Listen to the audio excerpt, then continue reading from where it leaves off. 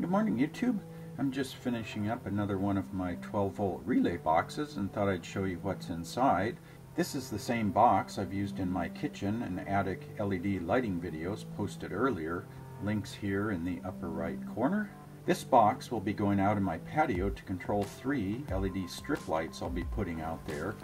It'll use a wall transformer plugged into an outlet that's controlled by a switch at the patio door. So this box, along with this class 2 wall transformer, is what lets me safely interface my low voltage lighting with the high voltage house wiring. So let's see what's inside. So this box here uses a standard 12 volt 30 amp headlight relay, and then a switch, 4 banana jacks, and a coaxial power plug up there. And I make each box to fit the application, and I locate the connections and the switch to suit the particular application. In this case, I'll be mounting this box high up on a wall in the patio, so I place the switch on the bottom side for easier access. And you could easily wire this into an electrical work box and cut it into a wall if you wanted. I've chosen to use banana plugs for my main connections for a few reasons. They're easy to work with, there's no tools required. They're quite small in size, they're inexpensive and quite flexible as far as testing and expansion. So I use the banana plugs on all my lighting circuits, so it's easy to swap out boxes or pull one down for testing or expand the system. And you could just as easily use wire nuts or other types of connectors, not saying you must use banana plugs. Then there's this 5.5 by 2.1 millimeter coax power jack here that accepts a plug from the 12 volt wall supply for remote operation. So this is what lets me safely connect to the house wiring using a UL listed class 2 wall transformer. I don't have a fuse inside this box, but a fuse holder could easily be added. So instead I power this box off of a fuse block with a 5 amp or 7.5 amp fuse to stay below the 100 watt class 2 power limit. So for the wiring specifics, I have this simple schematic here we can look at, and as you can see, the negative connection goes straight through the box. You can see that inside the box there, and then I tie the relay coil and remote negative connection to this same negative terminal right there. The incoming positive connection goes to the relay 30 terminal here, as well as one side of this switch. The other side of the switch and the remote positive input run to the other side of the relay coil.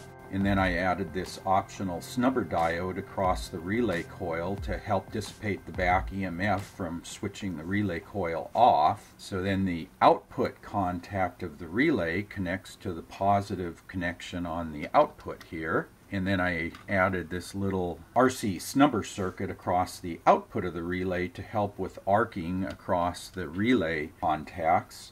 It's probably not needed with a resistor limited LED strip light, but if I ever use the LEDs with switch mode drivers, this might help a little bit. So there are 2 ways to operate the relay. One is via this remote input, so if power is applied, the relay turns on and sends power to the LEDs, and if I turn off the power, the relay is turned off. And then the other mode is with the manual switch. If I turn the switch on, the LEDs light, and turn the switch off and the LEDs go off. So the switch is there to allow for operation if the grid is down, since it would be silly to have backup lighting and not be able to use it because the grid is down and I can't apply power here. So you might note that if I use both the remote input and the switch at the same time, I'm shorting this input to this input. You can see right there. And yes, that can happen. It generally causes no problems, as a class 2 power supply is current limited and they tolerate even a dead short to ground. So there's basically no problem there. Everything still works by itself and together. I can turn that on, that off, turn the power off. To be even safer, you could use a single pole double throw switch here, and this is alternate schematic. And in that case, what you want to do is you would connect the relay coil to the center terminal of the switch. And if you use an on, off, on type of switch, you could have a remote operation down here. In the middle, you would have a manual off, and up here you would have a manual on mode. I find there are fewer choices in these single pole double throw switches, so I usually stick to the single pole single throw version. And in normal operation I only use the remote input, and if the grid goes down I use the manual switch, and there's really no need to use both at the same time. So let me get this box finished up. Put the lid on there, and I'll get it installed out in the patio and show you what it looks like. I'll be doing something different on this setup to allow this one box to control several sets of LED strip lights independently, so be sure and stay tuned for that video.